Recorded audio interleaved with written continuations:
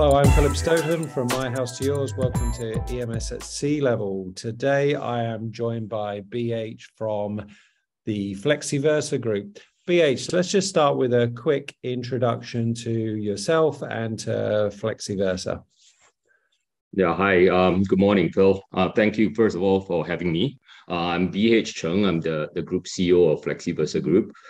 So we started out in the late 90s as a fabricator of electromechanical components.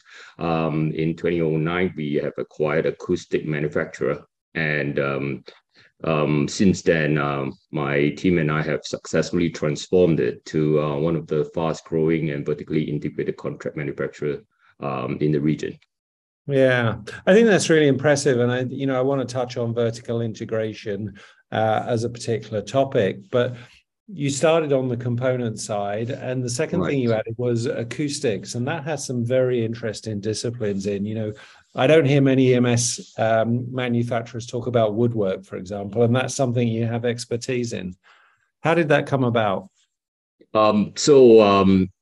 During that time as a fabricator of electromechanical components, I was telling my partners in order to grow, we really have to get in this space. And so in 2009, and as you know, there was a financial crisis in the Lehman days.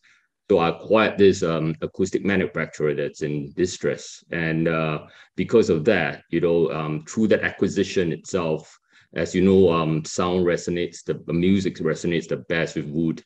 So definitely there's a woodworking or wood crafting department.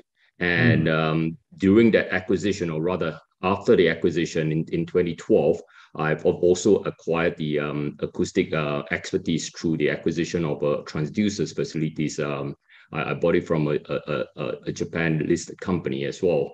The vertical integration is not just restricted to these two capabilities. In fact, other precision engineering capabilities we have as a whole. But to answer your question, we have the expertise of the woodworking, and I actually look at it and always ask myself, what are the needs of the clients? How do we address this need?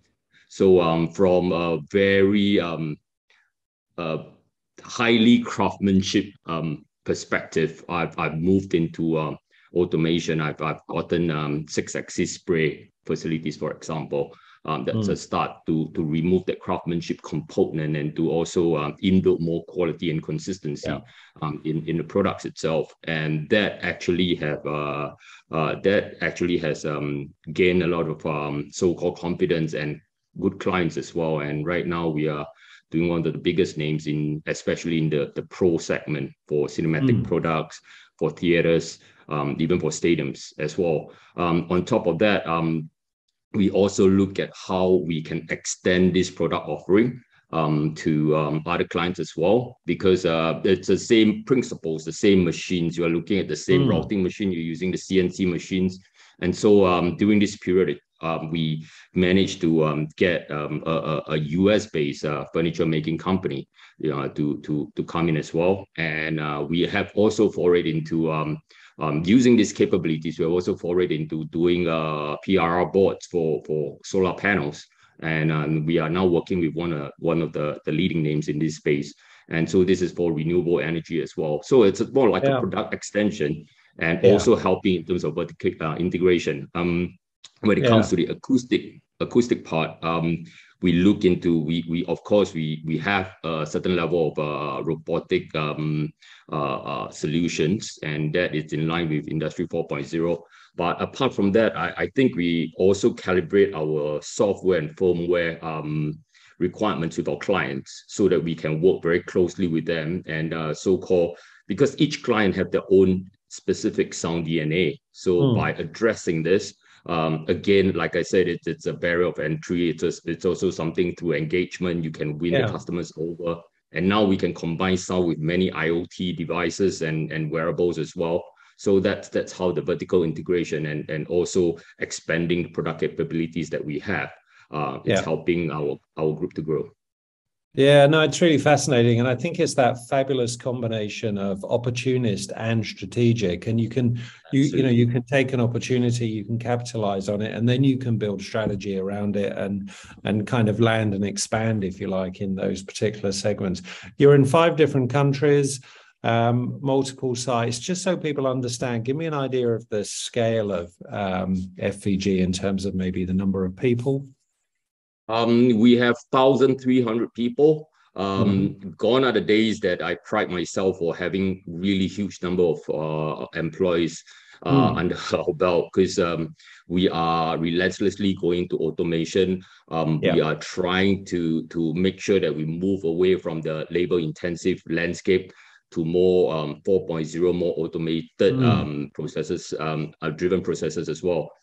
Yeah, so the presence, the manufacturing footprint that we have regionally does help, in a great way to give the customers comfort in terms of first of all risk mitigation. So at Mhm. least at any point in time, you are not bounded by a certain Single it's not you are not geography. bounded by geographical boundaries, right? And Mm. that's one. Number two, it's also in terms of the supply chain that we have.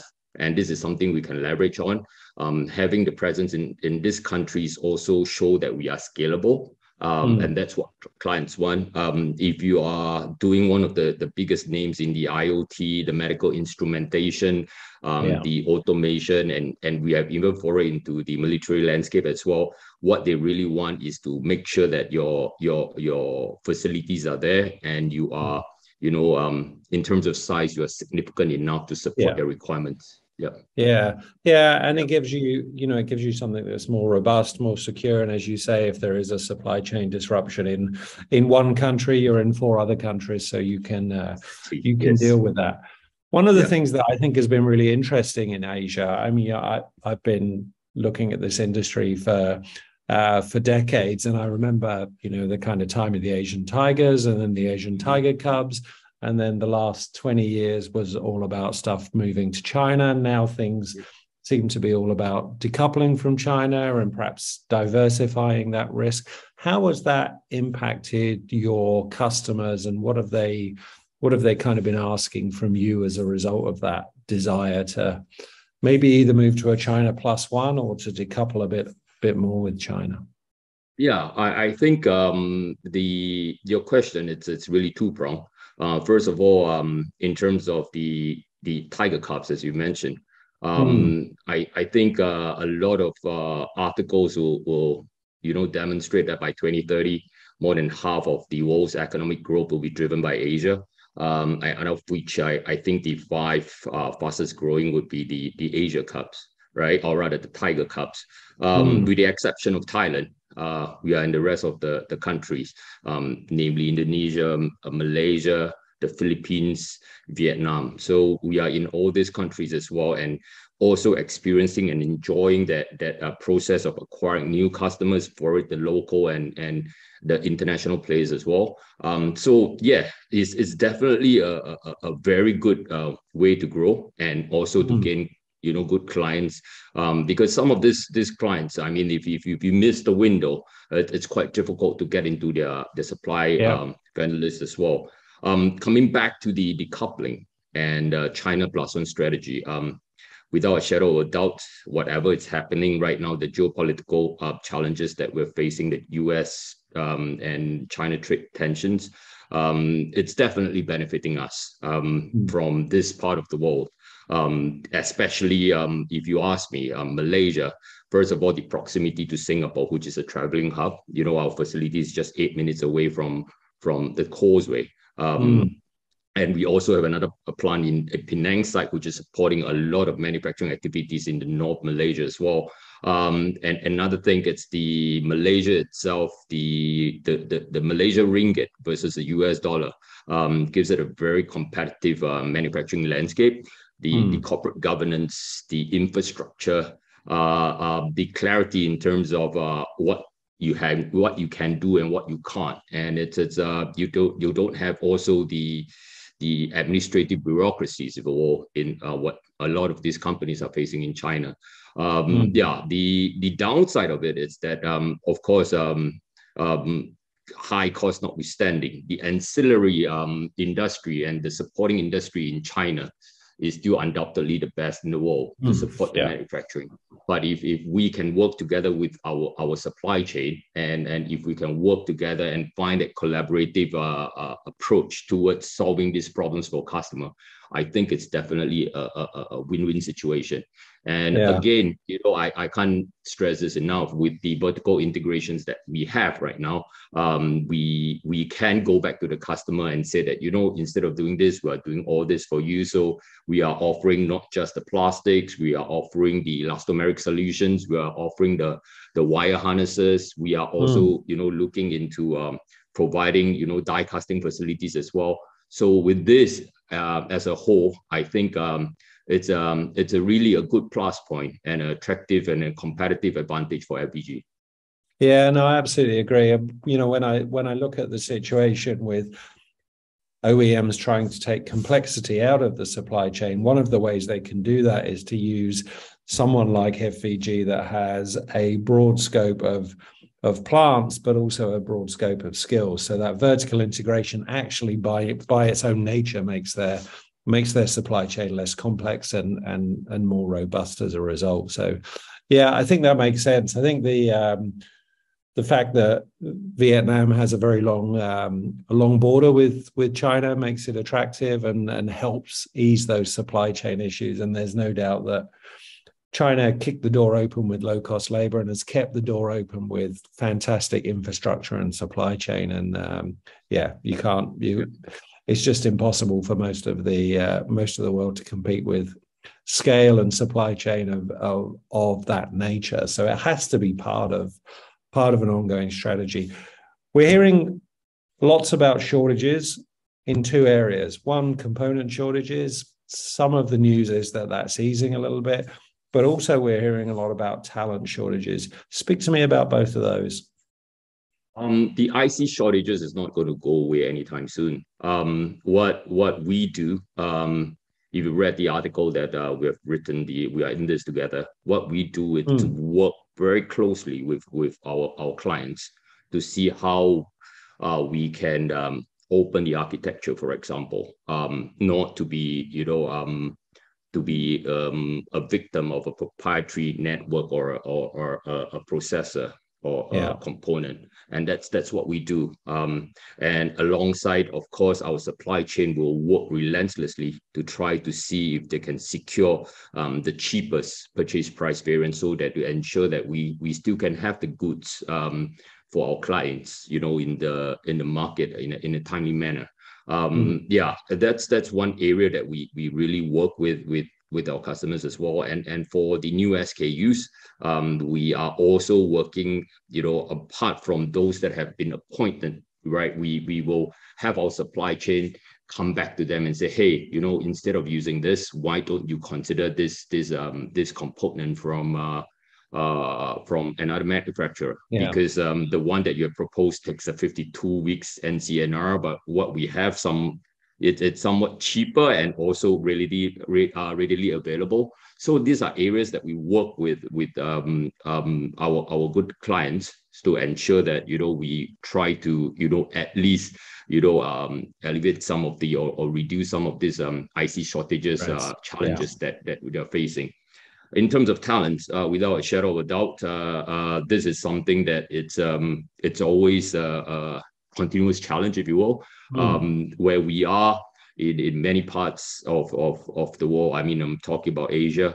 There are always people or always companies offering higher salaries. I think I'm proud to say that the culture that I have in FBG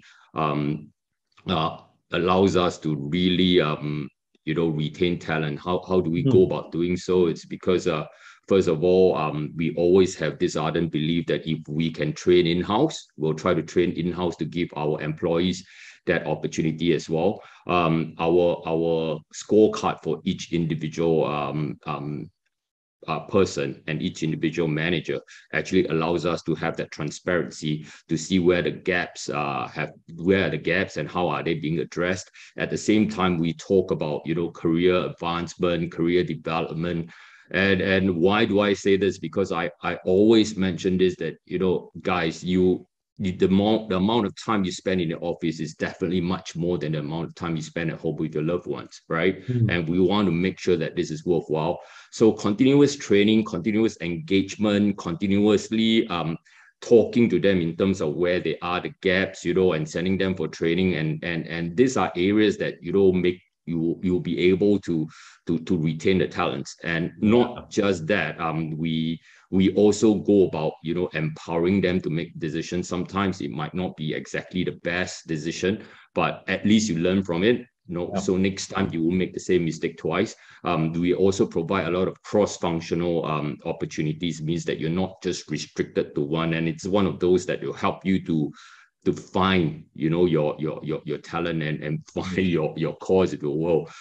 For example, sometimes you might be in purchasing, but you might have a knack or a skill, right, that allows you to go into procurement. So these are areas that we work together. And sometimes you'll be better off as a BD as opposed to a program manager. So we talk to our staff, we engage them, and we make them accountable and take ownership and empower them. I think that's one area that I'm proud to say that it's helping us to retain talents in FVG.